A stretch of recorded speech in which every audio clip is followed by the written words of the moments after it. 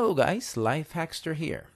Today I'll be reviewing an affordable 1080p dashcam from Yi, the company that has been making security home cameras and also action cameras. They recently released a compact version of their dashcam that they have been selling for a while. This is the Yi Compact Dashcam, and it is a 1080p Full HD dash camera with a 2.7 LCD screen, has a 130-degree wide-angle lens, and you can use an 8 to 64 gigabytes micro SD card to record the videos too. It has a Wi-Fi so that you can use your smartphone to connect to it and view and download video footage. I also have their Ultra Dash camera, which I already had for a while but haven't uploaded my review yet. Anyways, this dash camera is pretty affordable and is currently $40, and I got this one for $36 with their promotional discount. So I think it is a pretty good deal, especially for a 1080p resolution dash camera. I'll give you all a history, and actually it's one of the contributing factors why I started buying security cameras. Last November of 2016, I was driving in the parking lot of Walgreens, and I was following an F-350 when he suddenly stopped and started backing up to park, which a lot of truck drivers do. I started to honk my horn, but it was too late. Everything was fine. He agreed that he wasn't looking and acknowledged his fault, and I got a copy of his driver's license and insurance card. To make the long story short, it took almost 2 months for him to give a statement to his insurance company. I have no witnesses, and police were not involved because it was a private property. Now, if I had a dashcam at that time and if everything was recorded, I'm pretty sure he could have responded much earlier to get the claim resolved. This incident got me to purchase a dashcam, which I also reviewed. I'll include that video link in the description down below. I eventually upgraded to a VOFO brand and also was checking out Yi's Ultra Dash camera, both of which are 2.7K resolution. I'll be uploading my reviews on them pretty soon. But for now, let's check out the Yi Compact Smart Dashcam. So let's open up the box.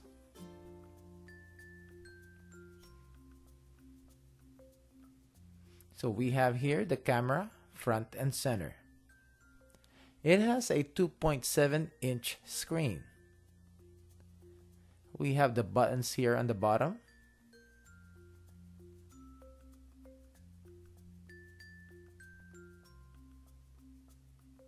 A micro SD card slot on the side, where you can put 8 gigabytes to 64 gigabytes micro SD card.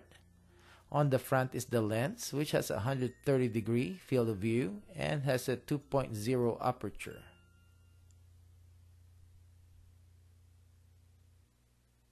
Now on the other side is the power supply slot, a micro USB, and also the reset button.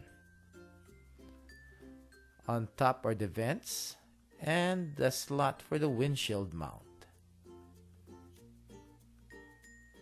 On the bottom, there are also vents.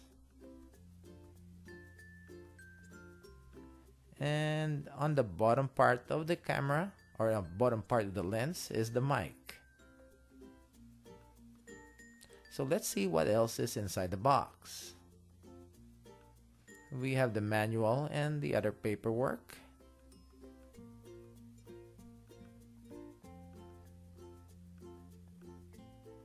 Then we have the USB power cable, which is 11.5 feet and is basically a micro USB plug to the camera and a USB male to be plugged in a USB charger.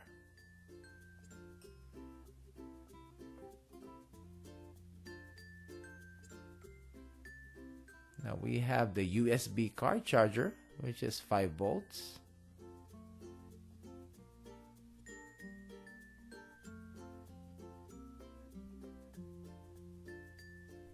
And lastly, we have the windshield mount.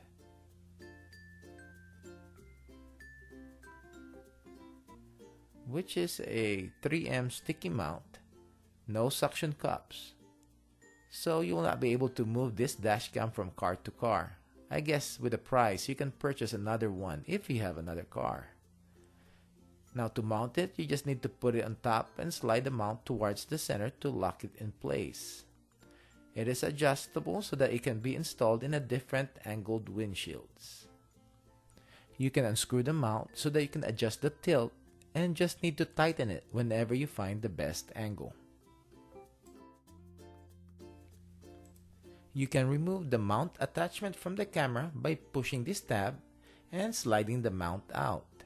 You need to put some elbow grease on it, and I think it will be harder to remove if it is already mounted in the windshield. Now let's plug it in.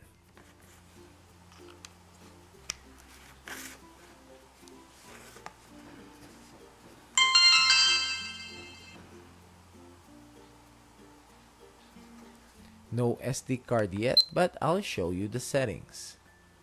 First is the video quality, and it is now set to record at 1080p at 30 frames per second. You can use the two middle buttons to scroll left or right. Click the settings button again to change the setting. Next is the loop duration. You can change from 1 or 3 minutes.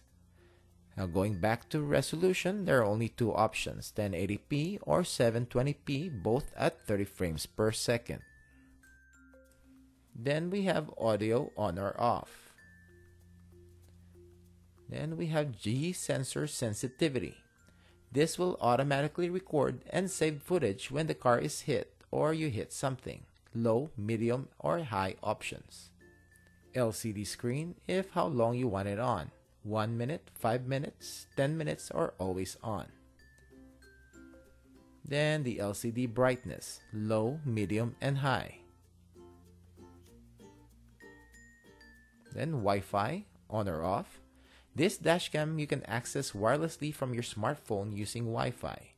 You don't have to have internet. I'll show you later on how to do it. Format SD card. Factory reset.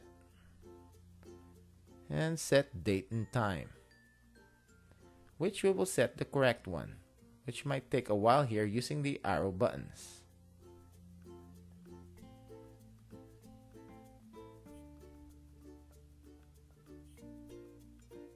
Then we have the sounds when powering on or off. I want it on so that I know that the camera is working and recording. We have the button sounds on or off whenever you push the buttons.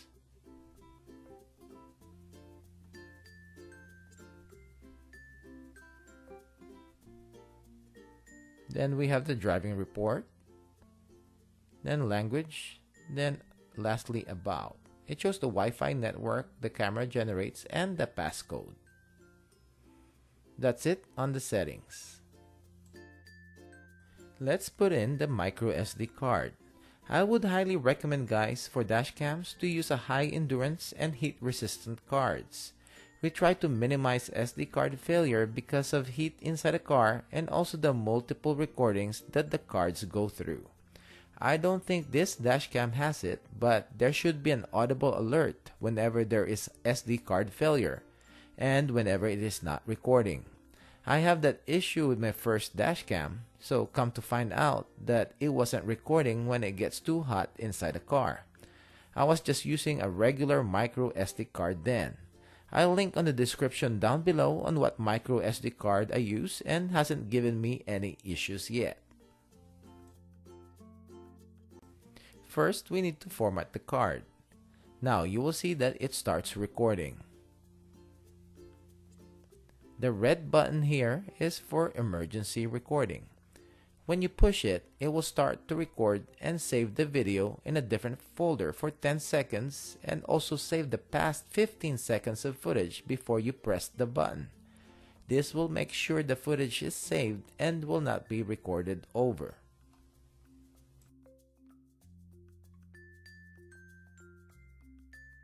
When you press the album button, it will show the recorded footage and also the protected footage, which will be marked with a red camera icon.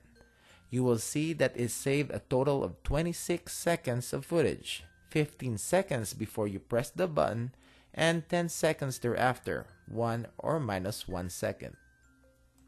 The same thing with the G sensor. When hard braking or when your car is hit, the G sensor will automatically activate, saving the footage on the emergency folder.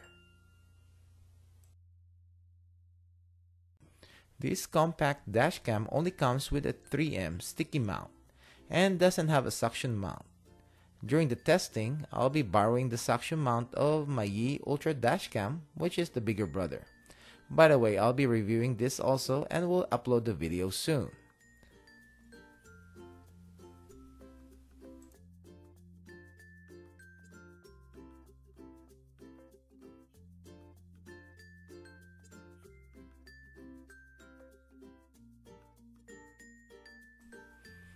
Now we will install this to my windshield.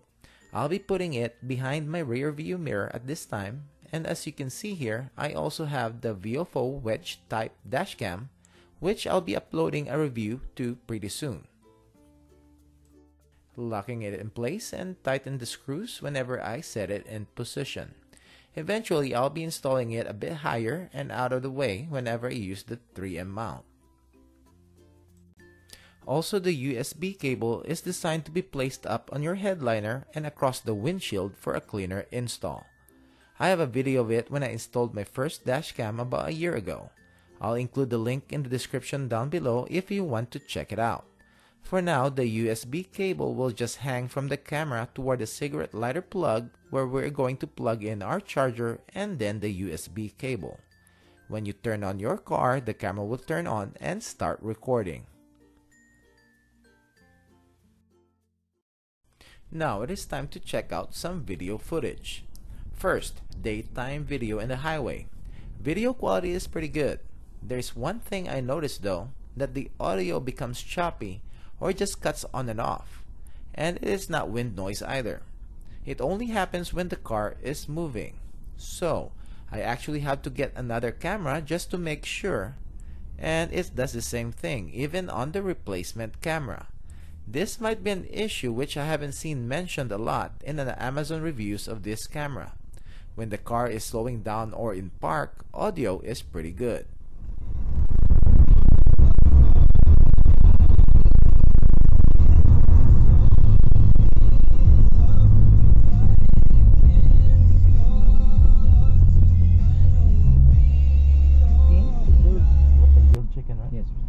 There's the grilled chicken sandwich, right? The meal. The number 5? Number 5. Gotcha. What can I get you for the drink on that one? Sweet tea also. Okay. And the one over here, the chicken nuggets. Is there a 12 piece? Yes, sir. Yes.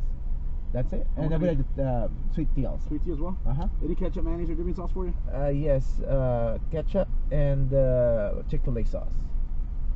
Alrighty, brother. Your total comes out to $22.44. Okay. Cash or card? I'll pay cash, 25. On a 25? Mm-hmm. Night footage is okay. Anything that has a light though, like business signs, gets washed out.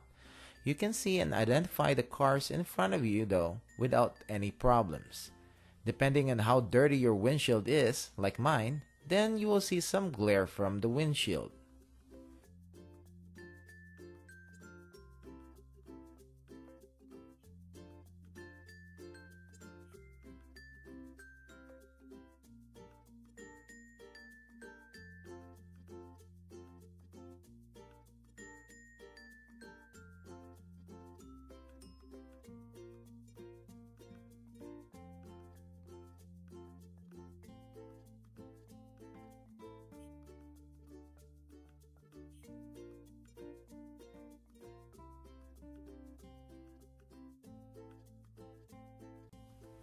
There is also occasional instances when there is too much glare, or it is on a certain angle that the camera will not be able to read the license plates.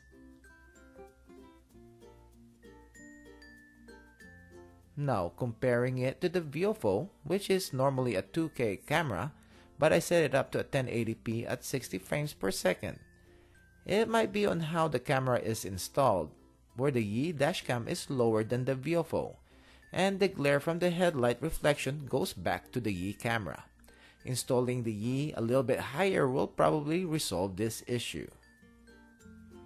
Now on this video clip, you will see and notice how the Yi adapts to the surrounding lighting. It does a pretty good job at night, and you will get a better footage if there is some ambient lighting like from the strip mall in the footage.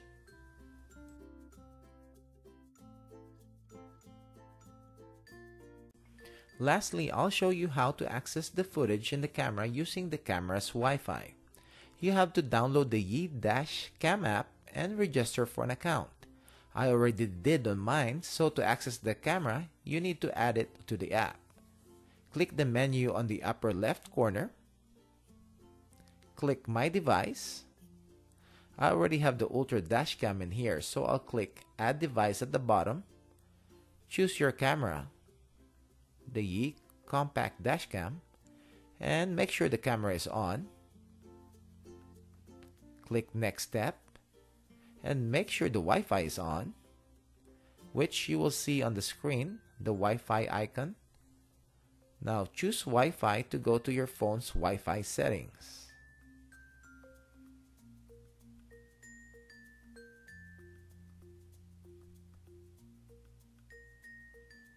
Now select the Yi Car Cam and enter the password, which can be found on the Wi-Fi settings on the dashcam. And I also think this is universal, 1 through 9, then 0. Then click Join.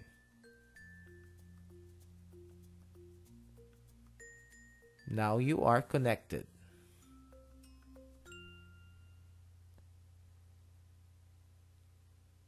Then you will see the live view from the camera.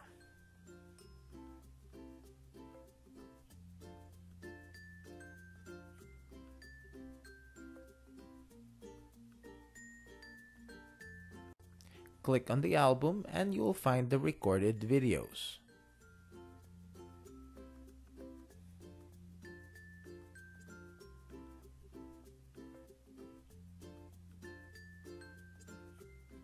You can choose a video, which you can view from your phone.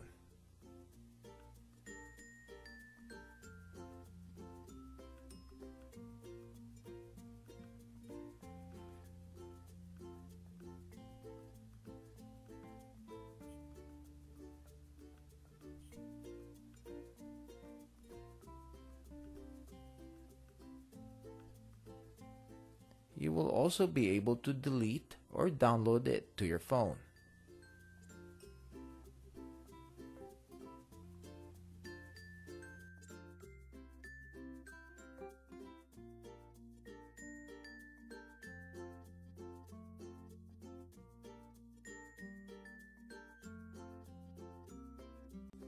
The footage will then be saved to your photo album on your phone.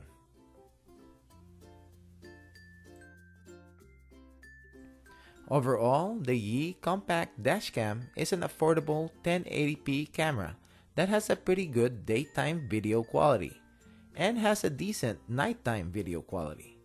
My only issue is the audio, which gets choppy when the car is moving. I don't know if this is a design issue or I just got two cameras that have bad audio.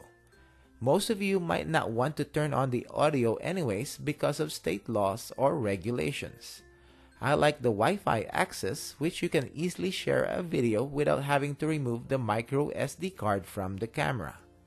A suction mount option is also nice to have. Alright, that's it guys. Thanks for watching and hopefully you liked the video. Give it a thumbs up, and if you want more videos of product and gadget reviews like this, comparison videos, and everyday life hacks, subscribe to my channel and click on the little bell icon to get notified whenever I upload a new video. Thank you.